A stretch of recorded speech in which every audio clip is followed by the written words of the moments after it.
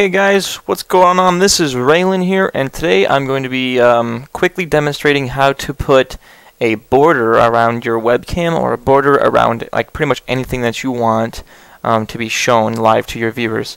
Now this can be kind of confusing at first, but playing around with it, you will be able to make this little thing that I have up here, if you can see it. Well, obviously you can see it. It's around my webcam. It's, you know, it's a pretty looking picture that I just took off the internet. First things first, what you want to do is find something like this on the internet, copy, paste it, and for now we're going to use the one that I have around my webcam. You can find thousands of these on the webcam or on the internet. So open it up once you have a new, like a brand new file, and open it up, put it in there. Doesn't matter what size it is, because you'll just dial it down later on.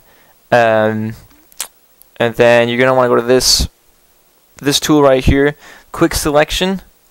And this is so easy because all this is white. Just kind of like play around in here, and then it'll automatically open up just like that.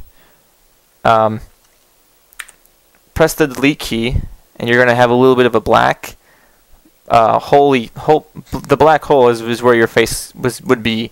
And now all you have to do is just kind of turn this, delete it however you want, whatever, and now you have a white edged picture with this in the middle. So this is where your face would go. And make sure you press the delete key. Whatever you have highlighted will delete whatever you have selected. Now this is very simple because there are 4 white corners. The computer will actually be able to see everything between it. Press delete, and now you have a perfect border with no white shapes or anything on the side. Make sure your background is transparent.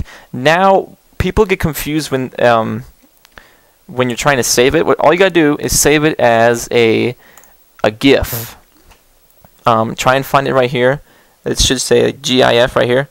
Save it as that, and then name it ha ha ha ha ha ha ha. Save it, and then this thing's gonna pop up. You can click the preview. Leave preview on because it's a higher quality. Click OK all throughout that, and now we're gonna be dividing by 0 here.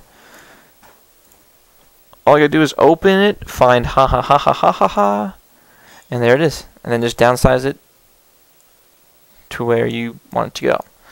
So that's it, guys. Thanks for watching.